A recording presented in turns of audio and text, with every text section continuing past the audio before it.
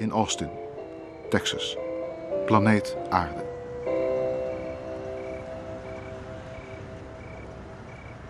As science has progressed, as we move toward an understanding of everything in nature, there has been a certain disenchantment of the world.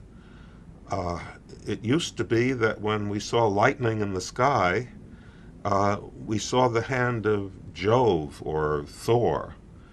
Now, ever since Benjamin Franklin's famous experiment with the kite, we know it's a discharge of electricity from one cloud to another, or from a cloud to the ground.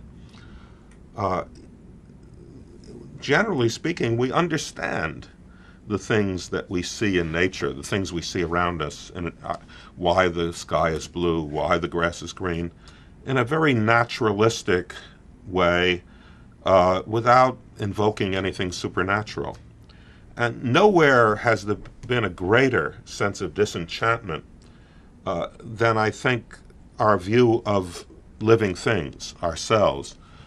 Since the work of Darwin and Wallace in the 19th century, we know how the wonderful adaptation of living things, the fact that we can see and hear and walk and breathe and eat, how all these things could have developed without any plan, without any guiding hand, without any benevolent overseer, but through a very long series of breedings and eatings, out of which some traits that were favorable to survival developed and became what we see today.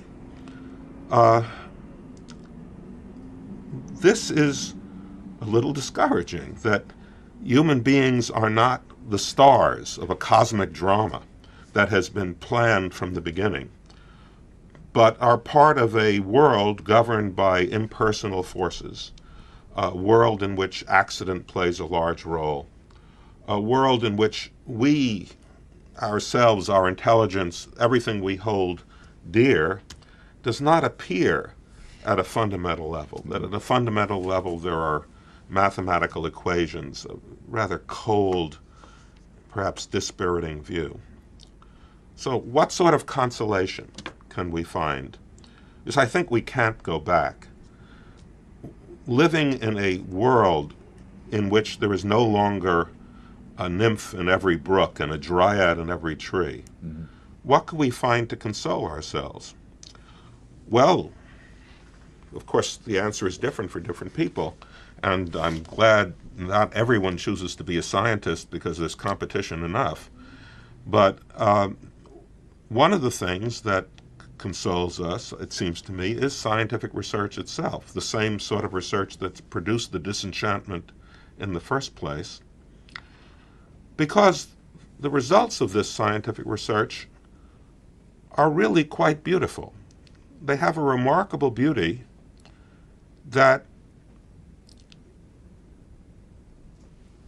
to some extent, perhaps not altogether, consoles us for the loss of the beauty that was present in the world when we saw gods and giants and fairies all around us.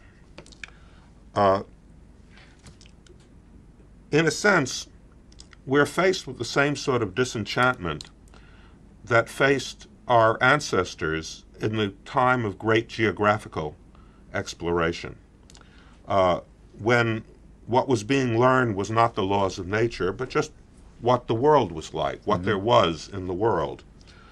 Here, for example, is a map of the what is now the northeastern part of the United States. If you come from Massachusetts, you'll probably recognize Cape Cod here. Yeah. But the person who drew the map really didn't know very much. At the time this was prepared, in the early 18th century, very little was known aside from the coastal region of North America. Of the interior. And in the interior, you can see that they've put animals. Some of them are recognizable, like I think that's a antelope of some kind, but others are hard for me to understand. It must have been wonderful to be a child, even as recently as the 18th century, and look at a map of the world and see large empty regions like the northern part of Canada, would be beyond the edge of the map, and to imagine all the strange animals and people that live there, perhaps people with strange customs. Othello, when he talks to, when he explains how he won the hand of Desdemona, explains that he did it partly by describing the travels he's taken to the strange parts of the world where there are anthropophagi, cannibals who eat each other. Well, that sense of mystery about the world, how there are great unexplored spaces, is pretty well gone. Today we have a vision of the world which doesn't leave much to the imagination.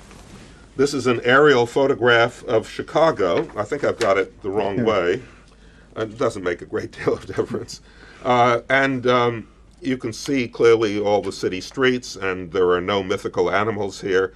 And actually this sort of picture can be shown with much greater magnification. I understand it's possible to get satellite photos which allow you to see individual automobiles, or license plates, and perhaps license plates. And maps like this aerial photograph, now exist for every part of the world. There is no part of the surface of the Earth which has not been photographed in this fashion. And there really is no more room for mystery in this. And that is saddening. I found a nice quote recently, quoted by E.M. Forster in an essay by a Lombard physician, Girolamo Cardan, writing in 1571. And he was saying just about what I've been saying. This is Cardan speaking now in 1571. It has been my peculiar fortune to live in the century that discovered the whole world. America, Brazil, countries to the north and east and south. And what is more marvelous than gunpowder, the human thunderbolt, which in its power far exceeds the heavenly. Nor will I be silent about you, magnificent magnetic compass, who guides us through vast oceans and night and storms into countries we have never known. Then there is our printing press, conceived by man's genius, fashioned by his hands, yet a miracle equal to that of the divine. And but then, after this excitement and exhilaration of all these discoveries, Cardan then goes on and sees the negative side, the sad side. Heresy has grown. The arts of life will be despised. Certainties will be relinquished for uncertainty. He then was reacting to the developments of geographical exploration and technology in the way I'm describing that the human race has reacted to the discoveries of science. This process, of course, continues now. The work that I and my colleagues do in physics is aimed at perhaps reaching a final point of understanding, not of solving all the problems of science, that will never happen, not of understanding everything, but of understanding in some fundamental way why things are the way they are, of reaching a final theory which has in it potentially the explanation of everything we see, even though the world is too complicated actually to explain on the basis of solving physics equations. And in this process, one of the things that consoles us is the increasing beauty of our theories as we develop them.